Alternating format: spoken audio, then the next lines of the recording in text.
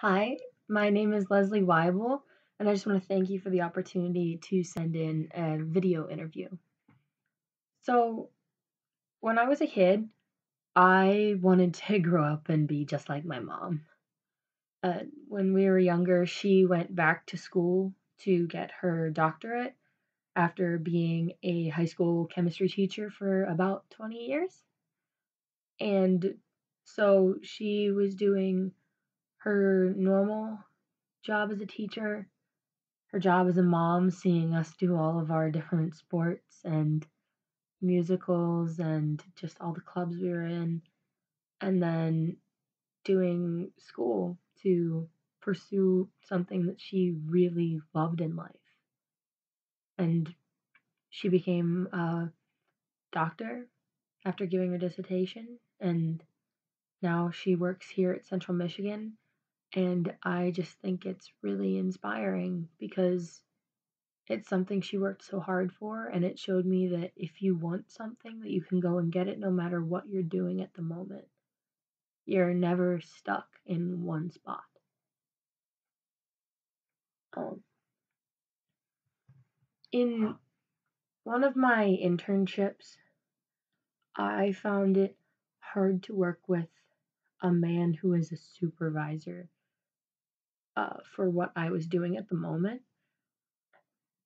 And I dealt with this in the most polite way I could because I wasn't sure how to address what I felt I needed as a support for what they were having me do because I was just getting into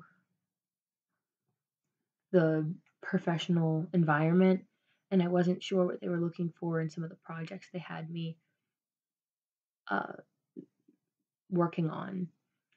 So I dealt with it by still being polite and professional as you would, and then I would just do what I could to the best of my ability and then check in like once a week or once every other week just to be like, am I on the right track? Can you tell me what I'm doing is acceptable for what you want the end product to be? Or if I need to change something so that I can keep ahead of it and get this done on time. And even though it wasn't the most quick responses, it really helped me get what I needed to get done in the most efficient way. And it actually taught me to be a little more independent in my projects that I'm given in any work environment.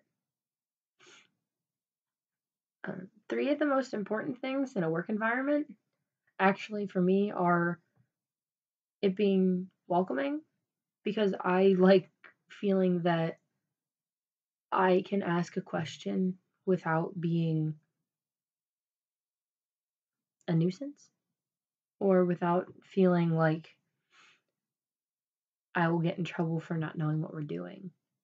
I like to be comfortable with knowing my limitations and working towards becoming better with them and just feeling that my input is valued no matter what I'm working with at the moment.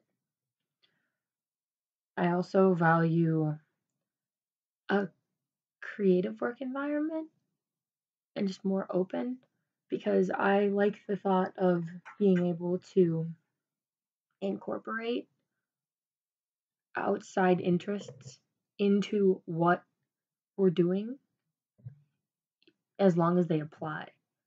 For example, I really enjoy being able to use my minor in fashion design as a stepping stone in a project to someday whenever I'm working somewhere full time, or just being able to link some of the things that I love being able to do to what I'm hoping to love to be able to do. And then the third thing that I value in a work environment is a stimulating and challenging atmosphere, because being able to do a few different tasks allows you to think through different problems for, say, one problem while doing another, because it gives you a brain break and just lets you look at a problem from a different perspective, and just gives you some time to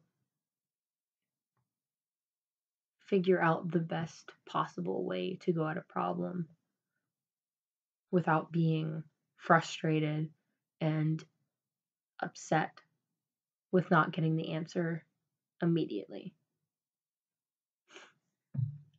I used logic to solve problems in my last internship whenever I was given a matrix to create and revamp, but very limited information to go off of from my previous experience.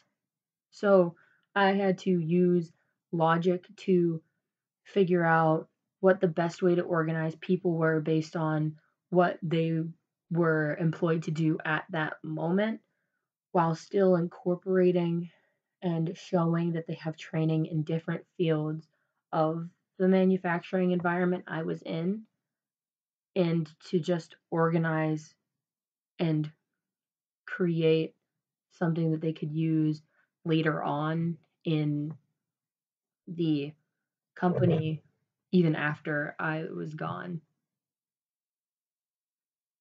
It just showed me that you have to figure out the best possible way to go about something to make it efficient and easy to work with. The first thing that I designed as an engineering student would have to be the cardboard boat that everyone in the Introduction to Engineering fall course in Central has to build. We take the first week before homecoming, and you build a cardboard boat out of cardboard, duct tape, and liquid nails under a specific budget, and you have to make the boat that'll support at least 3 of the members from your team of 4 or 5, and then they have to make it across 2 ponds that we have outside of our student activity center. There were some snags in the designing of that boat because we meant to have 3 in it, but it ended up having to be 4. But we did make it across, so I feel like it's a successful design, and it was a great way to incorporate teamwork in the creation of a product. The first designing I actually did, though, like as a person, was when I was really little. I would want to make things for myself and my dolls to just dress the same, make it so we could play, dress up. It was something I really enjoyed, uh, being in 4-H and just in the way my family interacted. It was a great creative outlet as a child. I want to thank you again for letting me turn in a video interview, and I hope to hear back from you soon. Thank you.